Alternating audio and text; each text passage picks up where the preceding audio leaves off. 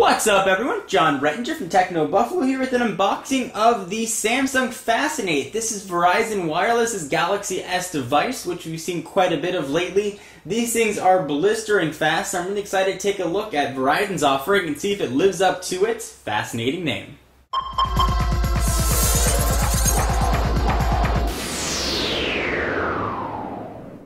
Alright, so let's go ahead and dig in. I'll go over the specs as we check out the box and such. This is going to set you back just about $200 on a 2-year contract.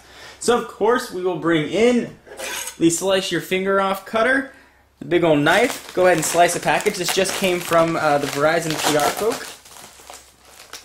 And push that off to the side. It's available now. We'll go ahead and it looks like there's some PR stuff in there, a business card.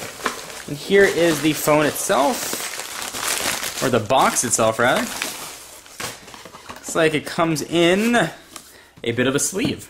Alright, so some specs on the device. This is a Galaxy S device, so it is running Samsung's Hummingbird processor, which let me tell you is one of the fastest processors that I've seen. To get more specific, it's a 1 GHz Cortex A8 Hummingbird processor. All you gotta know is this thing flies. I've tested other Galaxy S devices. I expect the Fascinate to be the same speed as the others, and if it is, it will be blazing fast, although I will put it through the tests.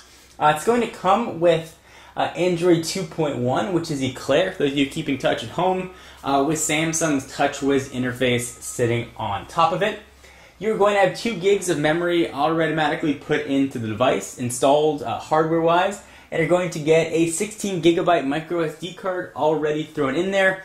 5 megapixel camera with LED flash, capable of shooting 720p video. And enough of me talking, let's go ahead and to the phone itself. So here is the Samsung Fascinate. It does have a Super AMOLED display, which is incredibly impressive. Really bright colors and vivid blacks. It's a 4-inch screen with a resolution of 480 by 800. So there's a picture of it, like we said, nothing on the side. On the back, this box contains, we will open the box right now and take a look. Slide this off and pull off the Samsung topper. And this sort of a hard cardboard to protect the device. And here is the Samsung Fascinate. Go ahead and push it off to the side for just 1 minute and see what else you're going to get in the box. You're going to get tips, hints, and shortcuts. It's nice that Samsung and Verizon are including actual manuals with their phones, which I think are very nice to have. So here is the power outlet, which I assume, or power adapter rather, I assume just has a USB port right into the side. This, I'm guessing, is your charging micro USB cord. And that is about it. No headphones, nothing else in here. That is all you're going to get in the box. So let's push that off to the side and take a look at the phone. And it looks very similar to what we've seen on other Galaxy S devices. So here's the 4-inch screen that we talked about earlier, the Super AMOLED display with the resolution of 480 by 800. So you've got your typical Android buttons on the bottom. You've got your menu button, home button, back button, and search button. They are capacitive buttons. I do like that they are actually visible though. You're gonna have to wait for them to illuminate, and we'll talk about that in just a minute. 4-inch screen. You've got your sensors on the front for proximity. 5 megapixel camera on the back with LED flash, capable of shooting 720p video, so that is pretty nice. The back of it is plastic. It looks textured, but it's not. And then you know it's a Galaxy S device. On the left-hand side, volume up and down toggle. On the right, you've got your power and lock button. On the bottom, you got a microphone jack and the battery release, and a 3.5mm headset jack, and the micro SD or micro USB charging port, which I assume has a little bit of a door, like we see on some other Galaxy S devices. And speaking of other Galaxy S devices, let's bring in its brethren to see the difference. Here we have the Samsung Captivate for AT&T. You can see how they all look similar but a bit different. These two are probably the closest related looking.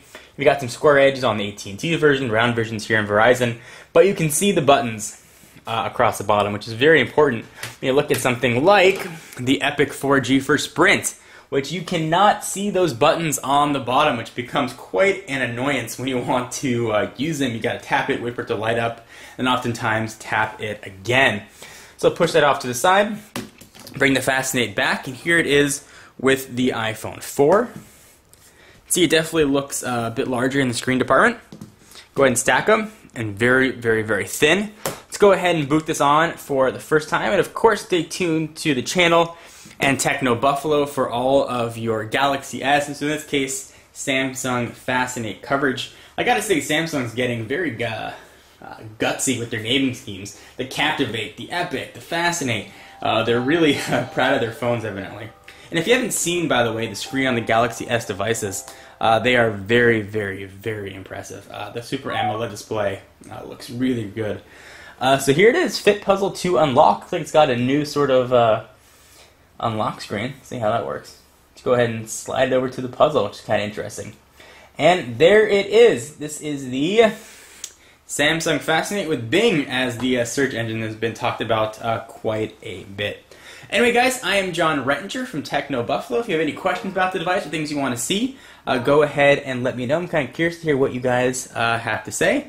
I will see you in the next video. Bye-bye.